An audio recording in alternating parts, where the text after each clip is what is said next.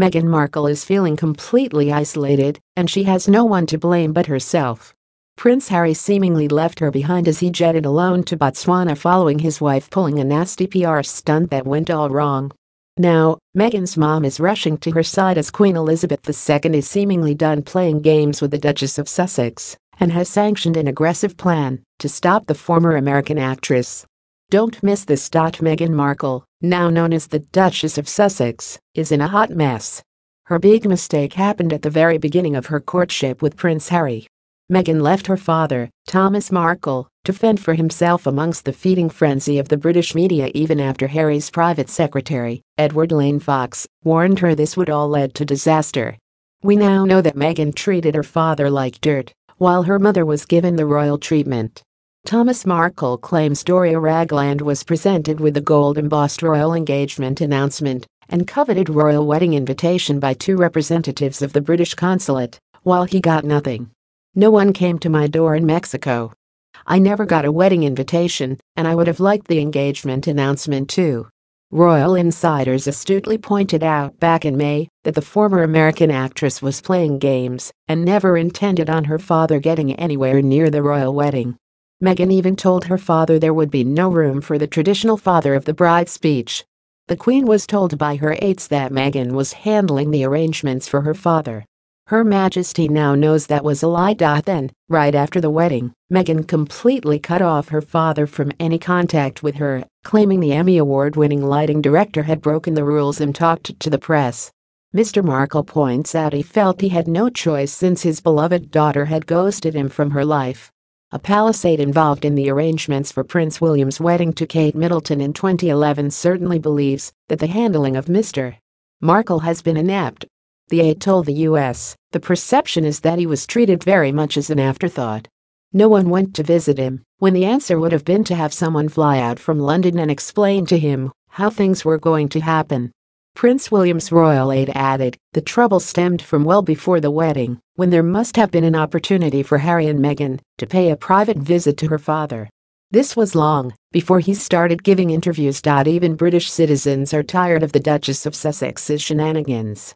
They booed Meghan loudly as she passed by riding in a carriage. The tide has turned inside the royal family also.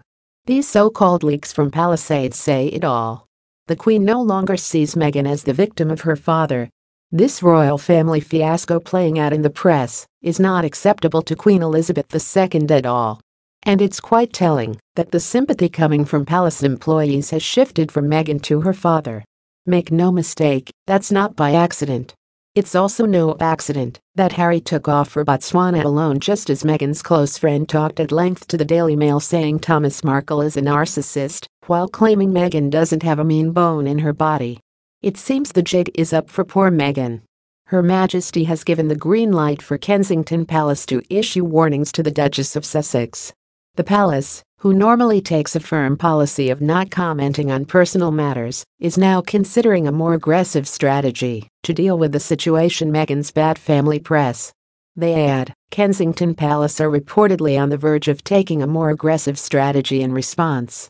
Now, let's break down the message coming from the Queen via Palisades. The really telling aspect is the shift in sympathy coming from Buckingham Palace to Thomas Markle, and the real message is the Queen has sanctioned an aggressive strategy to stop the one person she can, Meghan Markle.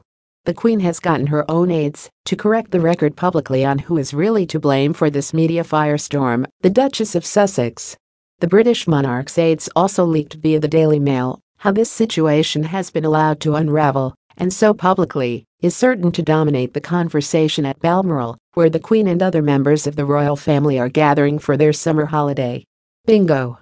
You bet Balmoral Castle is on fire right now as the Queen and her courtiers plan their aggressive response. Which brings us to the other big news coming from Camp Meghan.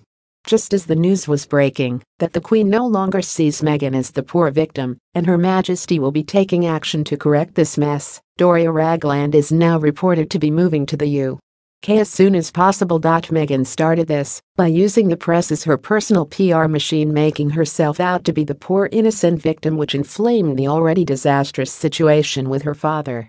Queen Elizabeth, in turn, is now sending out her own message to the Duchess of Sussex. Get ready for an aggressive response. Her Majesty doesn't take kindly to her grandson jetting off feeling betrayed by Meghan's PR stunts, and she is aware most of the British citizens aren't buying Meghan's poor victim status. Nor does she care for British citizens booing a member of the royal family. The Duchess of Sussex is rooted up, and you can bet that part of that aggressive response will be the Queen ghosting Meghan from the limelight and making sure her royal duties are as insignificant as possible.